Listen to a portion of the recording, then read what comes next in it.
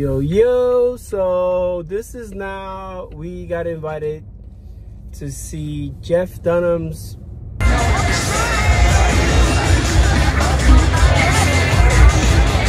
show here in Allentown Fair. We just literally got out. He's doing a special that's gonna be on Amazon. This will be now my third comedy show this year. Actually my fourth, now that I think about it, because I saw one in DR. But yeah, that's different. That's not like a main dude. It was like for the fair. But anyway. I think but it yeah. counts. Huh? It does count? Yeah. Oh shit. Well, I never did a review on that it. one. Alright, fuck it. So yeah. Alright, so it's my fourth comedy show.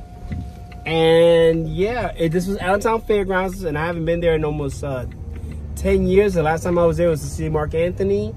And my buddy gifted us some tickets, and it was pretty good seating. And it was fucking packed. I mean, I knew this guy is popular. I remember him from Comedy Central. I personally never watched him. It wasn't my cup of tea, but beautiful night. Got to hang out with my beautiful daughter. And two other moms that are amazing and beautiful that we all went together. So yeah, so what did you think? Because you are 16, and what's your opinion on what you just saw? Well, I've like never heard of this guy before. I don't think I've seen any of those puppets before. I didn't recognize really anything. I thought it was good. I feel like most of it like just wasn't really for me, but like there was some funny jokes in there. Like it was good. Yeah, there was a lady that we were just talking about, even with the two moms that were with us. That there was like a lady behind us that laughed at everything and anything extended. She sounded like the hyena from Lion Kings. Yeah. Like the whole time, which was kind of annoying. Excuse me. Dad, are you gonna let me Window seats. Remember, I know what you did. You're a damn pedigree. All right, just get the hell out of here. Huh? I got a goddamn campaign. The one thing you do care about. But you're there at a comedy show, and I was like, well, at least somebody's having fun. Yeah, I'm gonna say his comedy is not in my demographics at all. I think I could tell just when I walked in, and I was like, oh, like I could probably count in one hand anybody that remotely looks like me or that I would hang out with. And that kind of let me know off the bat. I was like, oh, okay. And, you know, I kept hearing, like, you know, not canceled yet when I kept reading that. So I'm like, okay, well, I'm all about, you know, you don't give me some jokes. I could take a joke, give it to me. And they were like, I want to say they're like dad jokes. Yeah. They gave me like dad jokes vibe, like nothing, like nothing. I was like, ah, like no, and Yeah. not one. You know what? The funniest joke was the joke they played on him for me, towards the end of the skit. Somebody fucking gave him, so they hand out postcards, and they what's the name? The puppet Peanut, right? So Peanut, out of all the puppets, Peanut, I felt had the best energy, even though it was a ventriloquist. Peanut, for me, was the most entertaining out of all of them, and I wanted to like all of them. But Peanut was the most entertaining, and so Peanut got to answer these questions, and somebody got him with one of those Anita jokes. Phil McCracken. Phil McCracken. And then, so it was Anita Mantelay. So it was just funny because he got caught with that joke, and it was pretty funny. Oh my god, no, I think my favorite thing was when that guy came out to give him the food. Oh, like, How are you, Wayne? Good, how are you? I'm doing great. So what do you do here at the fair, Wayne? Production. Production. Thanks. That's it. Thanks for the details there, Wayne. What exactly do you do with the production? What do you do? Stage production. Stage. So what do you have a job? You come here, and what do? Do you set up the lights? What do you do? I make your life perfect. You make my life perfect. I'm not going to get anywhere with you, Wayne. Nowhere at all. Okay, fine. So you have the food today. So what do we have to show everybody? All right, so first of all, we have pierogies. What?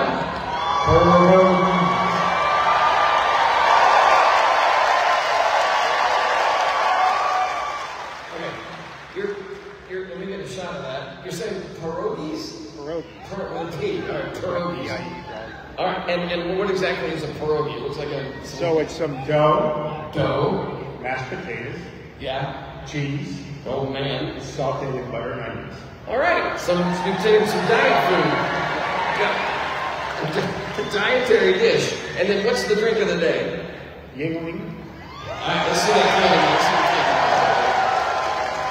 So is that obviously a local brew, correct? The oldest brewery in America, 1829. Oh, wow. All right, that's great. That ought to be good by now. That's great. All right, so we'll open that up. Okay. And do you eat this food regularly, Wayne? Look at me. Wait, what did you say? Look at me. No. So apparently it makes your hair fall out. I feel like that was funny. That guy was funny. He needed another person there. I forgot his name. Yeah, I forget it too, but yeah. Well, that part I'm gonna add to this video because it's on Facebook now. It's Facebook Live. He tries out something that local, and this is the fairgrounds, and this happens every year, Labor Day weekend, Allentown Fair, and he tried pierogies, and yeah, pierogies are dope. I love pierogies. I'm actually tattooing a pierogi on Friday or on Saturday. Oh, that's cool. So I'm tattooing a pierogi. So I was like, oh shit, fuck yeah, pierogies are good. Like, especially if they make them well. Do you think he like actually didn't know what a pierogi was? I would think that he probably would have had a pierogi.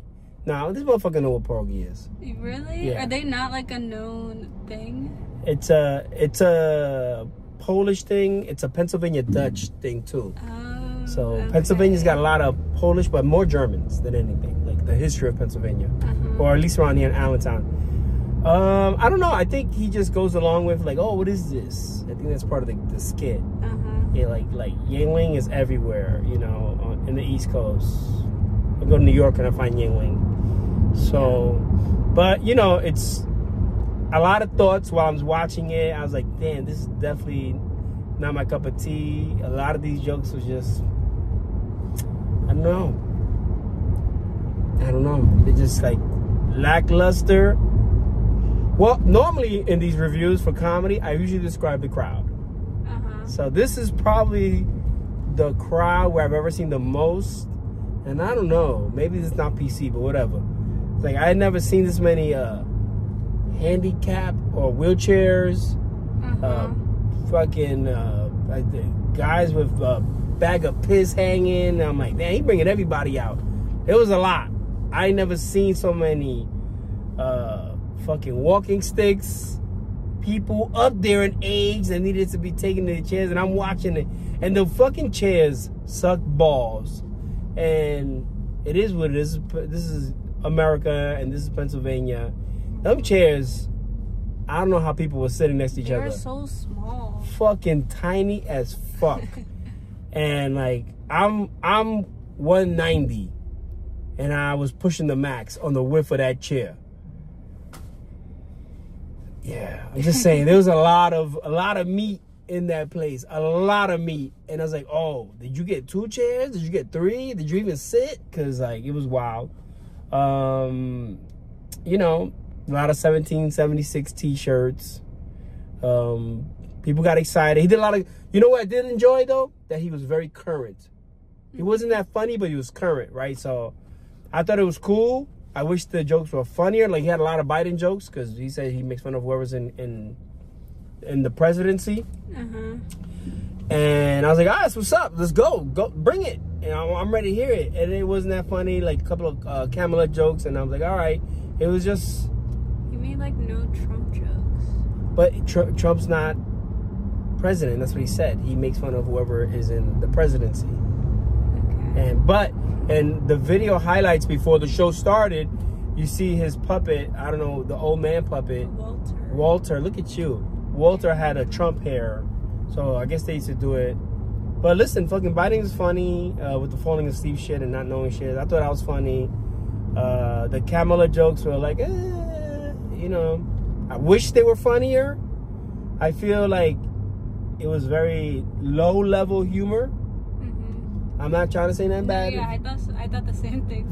So why you not saying it? Be honest. Well, because like I just didn't know. Like I wasn't thinking that until you said that. I was like, I was thinking that. The jokes are very low. Like, I could picture him, right? He said he was an only child, and they gifted him when he was 8 years old a puppet, and I could see that. And I felt like his sense of humor was still there. And that's somebody's cup of tea. It's just not mine, right? Like, I feel like he has enough. There's enough. Obviously, this motherfucker is dope because he's in the Guinness Book World Records for a tour. But that tour was a long-ass tour. 2007 to 2010, almost 2 million tickets sold. So he's got a huge fan base. I was shocked to see how fucking packed that motherfucker was. It was packed. Like I say, I never watched him on TV. I knew of him. I saw it. It just wasn't my sense of humor. I don't know if I'm just older. And listen, even the fucking Ahmed doll, Ahmed? I don't know what you're talking about. His Muslim doll. Like, I can see when that came out. I can see that's all around 9/11, Ahmed, and I remember that being a thing. But it just wasn't funny. Like, there was nothing there. So I felt like, damn, you're holding on to this doll, and you're riding on early 2000s, and you're kind of like, you know. But I thought the dolls looked cool. The dolls look cool. It said that he, like, made all of them, which I was like, that's pretty cool. Yeah. I'm not going to lie. I'm most likely going to do a flash, because now I don't have so many followers. I'm like, fuck this. Let me tap in. I know, there's so many in PA. There's tons, so look out for some Jeff Dunham tattoo flash. I just didn't find the jokes funny, but I did think the dolls looked cool. Yeah, I feel like the humor was just very low. I couldn't relate to so much, like the whole ham reference for the woman's body part. I'm like, that's a new one for me. But when I say he stays current, the Hawk Tour girl was brought up, and then he knew how to write a joke. I love that. It gave me some reminiscence, or since I took that improv class and it talked about being able to react to shit. So like that girl that got up with the orange hat, that joke rolled throughout the whole show. Remember? Yeah. I thought that was smart and just shows, like, you know, professionalism and that aspect. And overall, how about the motherfucker was fucking 30 minutes late though? How about that? He was 30 minutes late. Yeah, because I was like, yo, 30 minutes late. I didn't know that. Yeah, the show was supposed to start at 7. The shit didn't start to 7:31, right? Oh my god. Yeah. Because he even made a joke towards it, remember? No, yeah, I remember that joke. I was like, oh, I didn't know he came late. Yeah, he was late. So we should have been done by 9. And it's like 9:51. So yeah, maybe if this was like a beer and I did my normal beer reviews, that would I see it again? No. Would I pay for it again? No. But I am interested in those dolls as tattoos. I think they're kind of cool imagery. I feel like I could make them work. But that peanut, right? Yeah. Peanut puppet felt like had the most potential, the most energy. Well, I feel like that's his main one. Is it? It has to be. He waits for the last to do it. The peanut one was on like all the merchandise and everything. Peanut was made. Everybody was asking for peanut. Okay. Yeah, well, it is what it is.